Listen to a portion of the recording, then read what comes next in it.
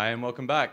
Our next speaker, in true hacker fashion, takes things apart to put them back together again. He's revived and restored historically important computers, ranging from a Xerox Alto to an old tube IBM. To top everything off, he also likes to look deep inside silicon. And today, he'll be taking us on some of his silicon spelunking adventures. Please join me in welcoming to the Hackaday Supercon stage, Ken Shirriff.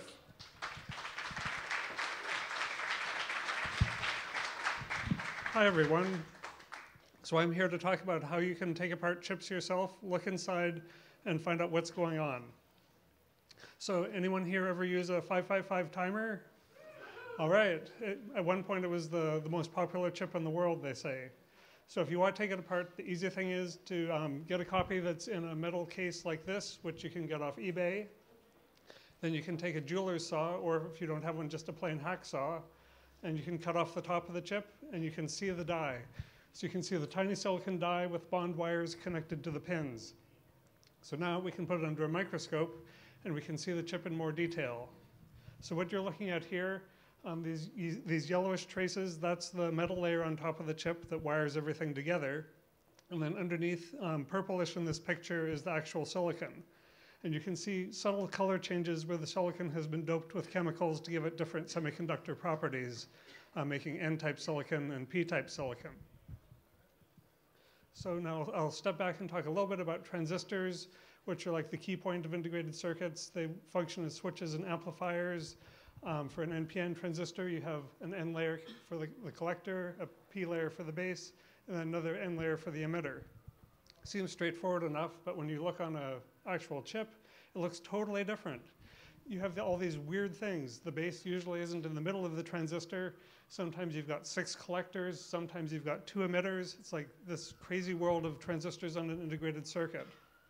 But doing all these things, it's OK on an integrated circuit. So now looking at an NPN transistor from the 555 timer, we can see the metal layer. We can see the wires connected to the collector, the emitter, and the base. We can see some faint lines that show where different regions of diffusion have been done. Now, it makes more sense if we look at it in cross-section. You can see the N and P layers.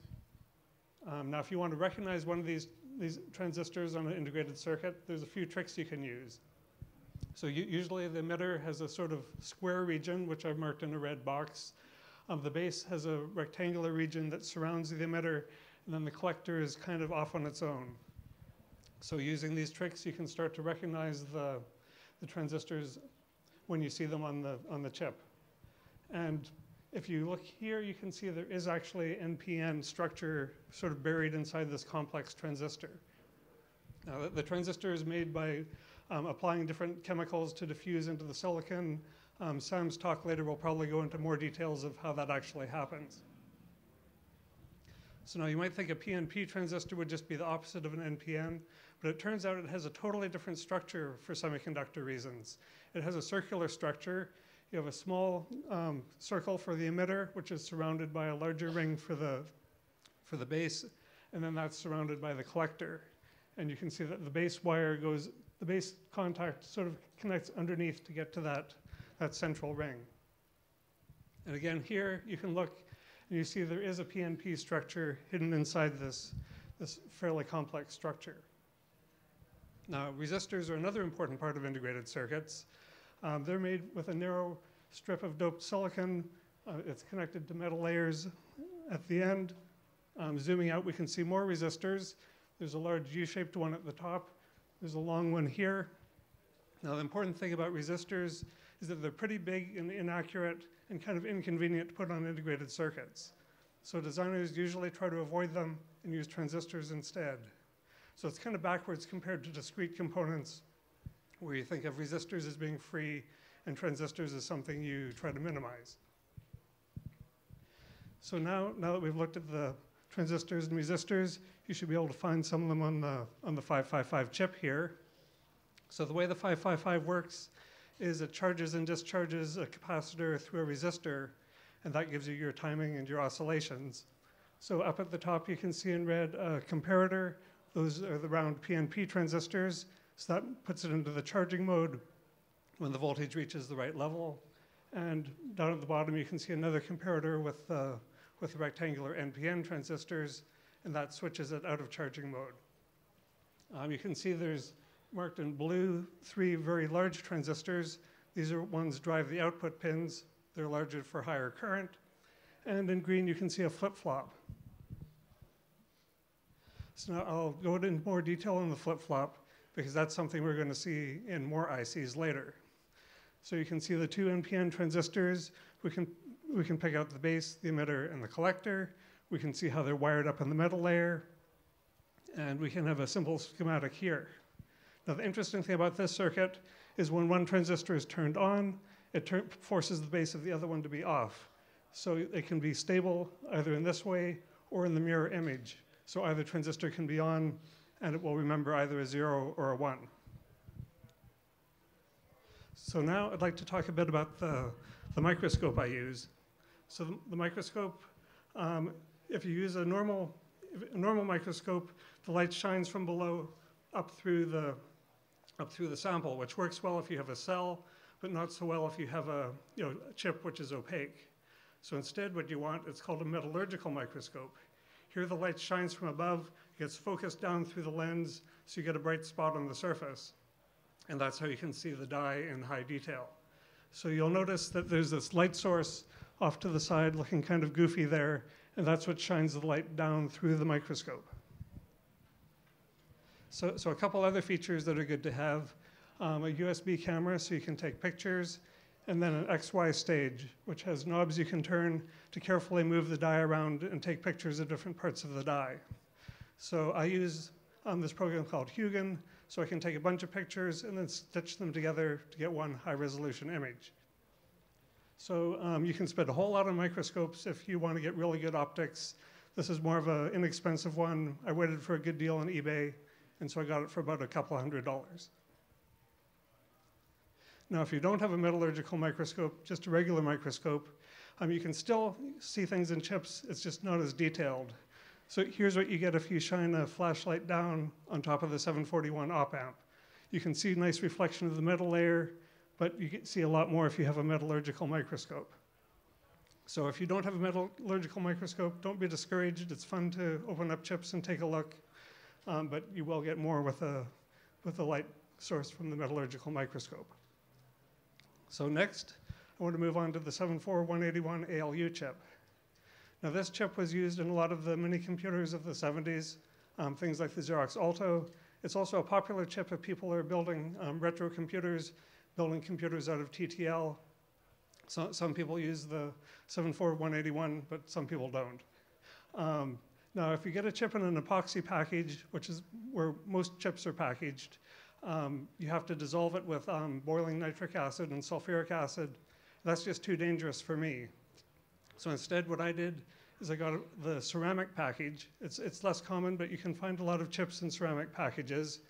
You can just take the chip, stick it in a vise, tap it with a chisel, and the ceramic lid just pops right off. So it just takes you a few seconds to decap the chip. So it looks like kind of a mess here. It looks like everything's been destroyed, but it's just ceramic dust, and if we blow it off with compressed air, then we can get a nice die photo. So here's a photo of the ALU chip that I got. In this chip, most of it's taken up with the metal layer, so it's really hard to see the transistors underneath, and that makes it hard to analyze the chip. But I found a way around that. You can actually take the metal layer off with household chemicals. In industry, they use hydrofluoric acid, which is like super poisonous. But instead, you can get at Michael's craft store this glass etching cream, which is only moderately poisonous. And if you put this on the chip for a few minutes, it will dissolve off the oxide layer, the glassy layer that protects the chip. And then once you have that dissolved off, you can just take pool acid, put that on the chip for a few minutes, and that dissolves off the metal. So here's what we end up with. Here's the chip with the metal layer, and then here's the chip with the metal layer dissolved, so we can now see the surface much better. So now if we zoom in on this, here is one inverter out of the chip. So you can see the NPN transistors. Up at the top is the pin for the input. You can maybe recognize some resistors around the outside. And there's still a faint trace of the metal, which helps to see how it's wired up. Now, if we label all the components, here's what we get. So this is a pretty standard TTL inverter circuit, so I won't go into all the details. But the main thing I'd like you to take away from this is that when you're using TTL circuits, you have to have a whole lot of transistors just to do anything like even an inverter. And you see that the resistors are fairly bulky, taking a lot of space up on the chip. Now looking at a different part of the chip, we can see some transistors that have multiple emitters. So here you see 4 emitters, the little black dots. A 4-emitter transistor may seem strange, but it's really just a normal transistor, except it has 4 emitters. So this is used as an AND gate. This doesn't work as an AND gate by itself.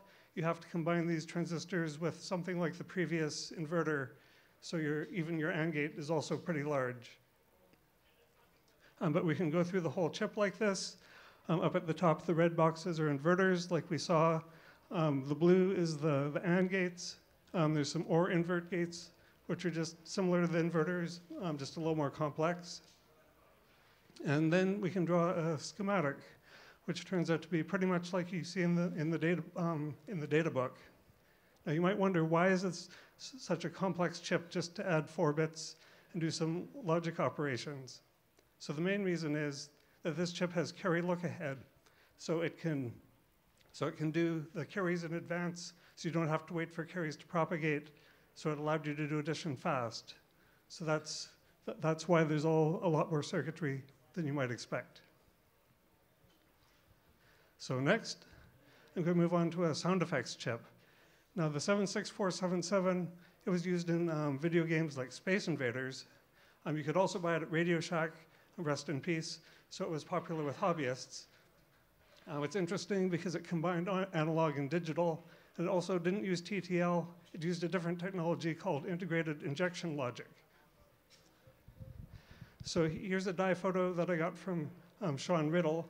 I'd like to point out that even if you don't have a microscope, there's tons of die photos out there on the internet. So you can just download some die photos and play the reverse engineering game at home. So anyway, in purple, I've marked the analog parts of the chip.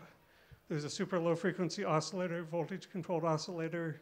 Those are charging capacitors through resistors, so it's a lot like the 555 timer. In cyan, this is the digital part of the chip. So that's what I'll talk about in a little more detail.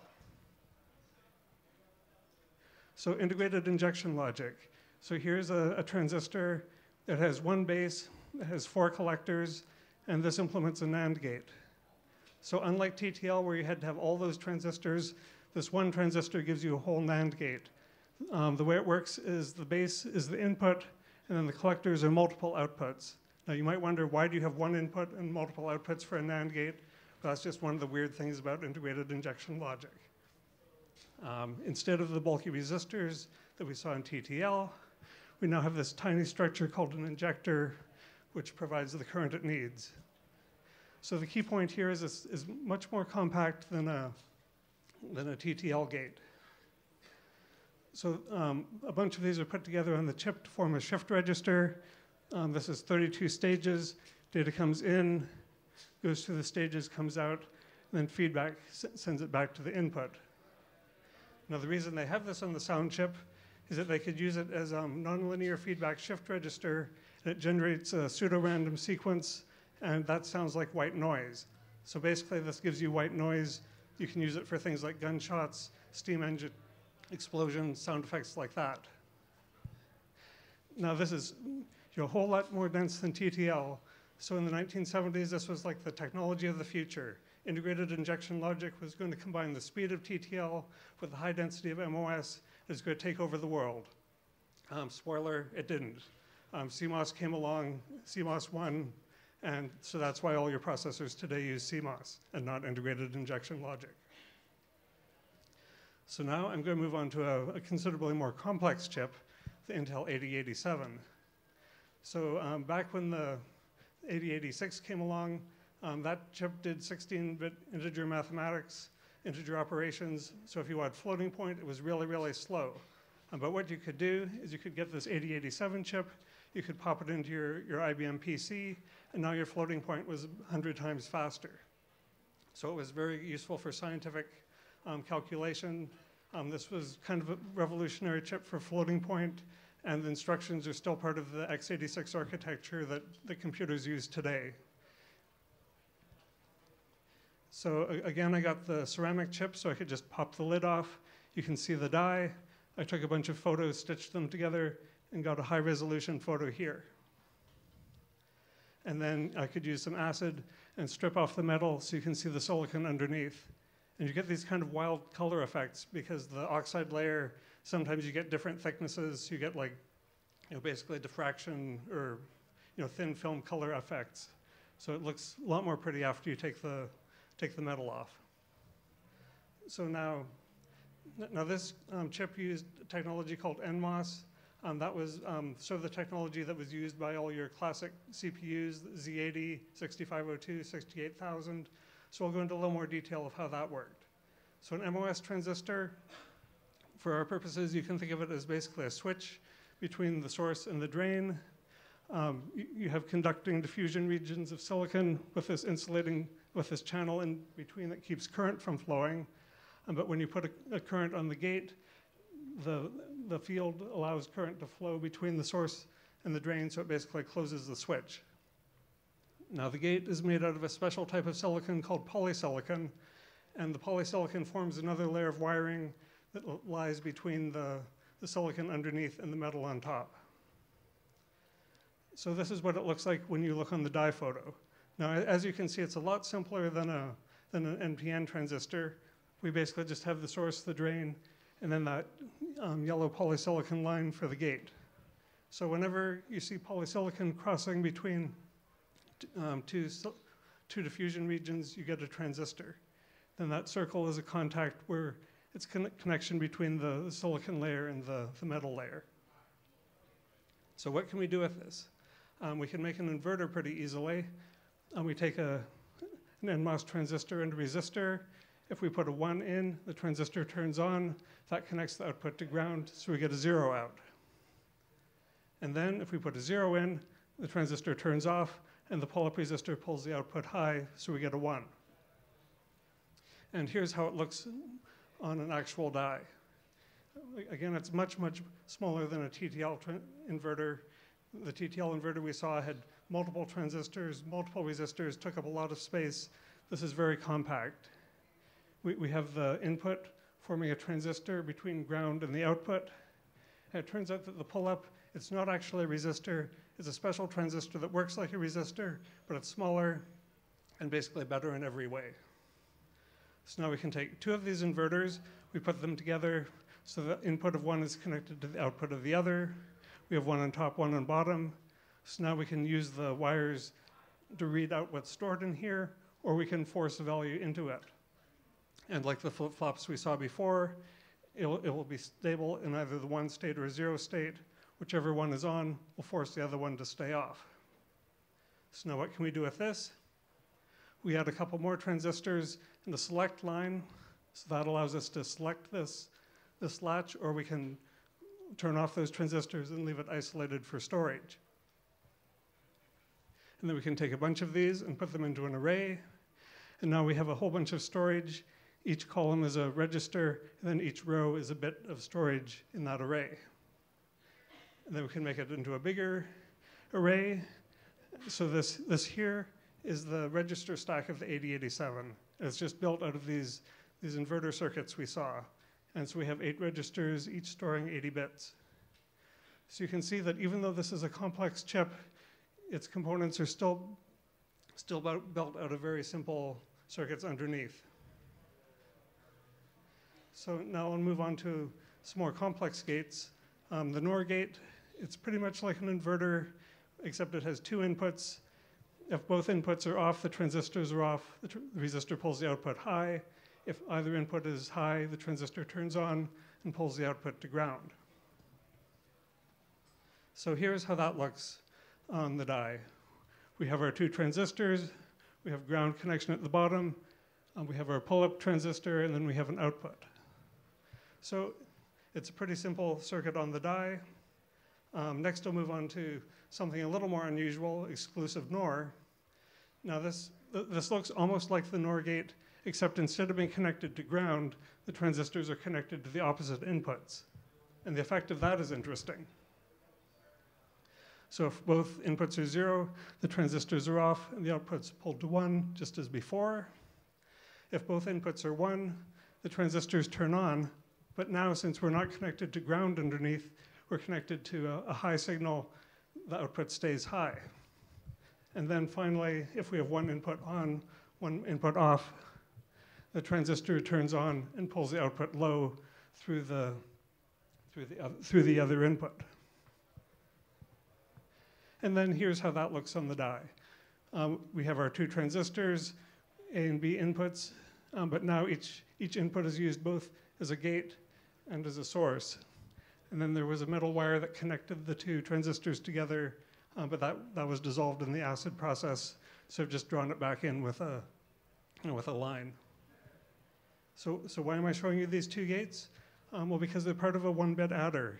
Here we can see the NOR gate, here the exclusive NOR, and there's a few more gates, inverters, and a multiplexer, and that gives you a simple full adder circuit. So now we can take 64 of these adders, put them on the chip, and that gives us a whole 64-bit adder. So here the red box indicates one of the adders. And so now we've already figured out two fairly large parts of the chip. So stepping back, I'll talk a bit about what the chip is actually doing. So it expresses floating point numbers with a 64-bit fraction part, which is processed down here, and a 15-bit exponent part, which is processed up here. So we saw the register storage over here. And so you might think that this floating point chip has like some super special math circuitry, but really it doesn't. We have the 64-bit adder that we saw before, and then there's a high-speed shifter, and those are the main components it uses. So multiplication, it's just shifts and adds. Division and square root, shifts and subtracts. And then if you want to do trig your exponents, those use special algorithms called Cordic. And again, it's just shifts and adds combined with some constants that are stored over here. So all these algorithms are controlled by microcode on the chip. You can see there's a fairly large microcode ROM in the middle of the chip. Now Intel had to do some special tricks to get that ROM to fit on this chip. So I'll talk about that next. So here's a detail of part of the ROM. Now in a normal ROM, you're storing ones and zeros. You're storing binary. You have a transistor for a 1, no transistor for a 0. But in this ROM, it's very different. You're storing things in 4 different levels. It's really quaternary numbers instead of binary numbers. So how does that work? So you can have either a small transistor, a medium transistor, a large transistor, or no transistor in each spot. So each spot, you can have 4 different values, 4 different levels. That corresponds to 2 bits. So that gives you roughly twice the density out of your ROM circuit. So the problem is that now that you have these 4 voltage levels, somehow you have to convert it back to binary. And that's the job of the comparator. So this is an analog circuit that's inside this chip that you think of as a digital chip. And so what's happening here is you have one of your 4 voltage levels coming in. You have a reference voltage coming from above. The comparator decides which one is higher, and it gives you an output. And then if you have 3 of these comparators, you can now tell which of the 4 levels you have and convert that into a bit. So for 16 bits, you need 48 comparators. So it takes up a reasonable amount of space on the chip to have all those analog comparators. And that's one of the reasons why you don't quite get a 50% space savings out of this chip, more like 40%. So now I'm going to go back in time to Intel's first product, the 3101 RAM chip. Now this RAM chip was a 64-bit RAM. And when I say 64 bits, that's not like a 64-bit processor. That's like 64 bits is all you get on this RAM chip.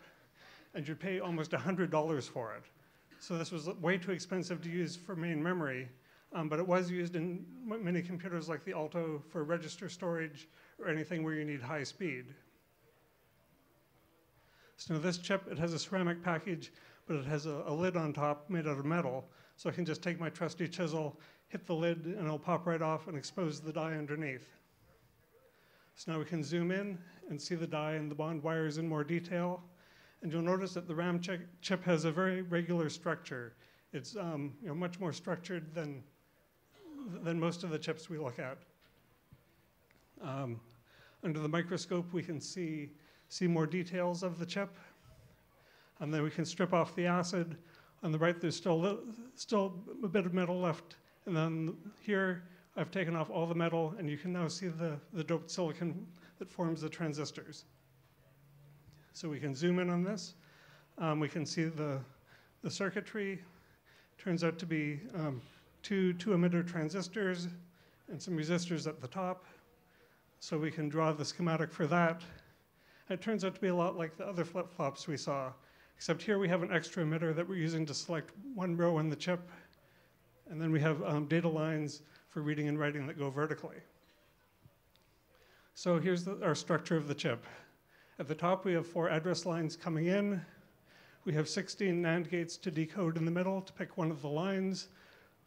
We have 4 storage cells in each row, 2 on each side. And at the bottom, we have some data lines for data coming in, and output lines to read out the 4 bits. So a few years later, TI came out with an improved version of this chip, a 64-bit TTL RAM chip with the same pinout. I got some die photos from Robert Barak, so I thought it'd be interesting to compare, see what changed between the Intel chip and this chip. It should be basically the same structure, but with some improvements. But when I looked at the die photo, it's like, this doesn't look at all like the previous chip. There's like no grid of cells. What is going on here? This is so bizarre. There's 2 small grids up at the top, but those don't really look like RAM. There's way more logic than you'd expect from a RAM chip. And the transistors, they look like CMOS, not TTL. So this is pretty weird. In the middle, I noticed a resistor network, had resistors of R size and 2R. R 2R sounded familiar. I looked on Wikipedia. That turns out to be a common 8 digital to analog circuit. So why are there 2 digital to analog converters on this chip? Then I looked at the ROM. If you look closely, you can actually read out the zeros and the ones that are stored on the chip. When you do that, it turns out there's a 4-bit sine wave encoded in each ROM. Okay, this is not a memory chip. Something very weird is going on.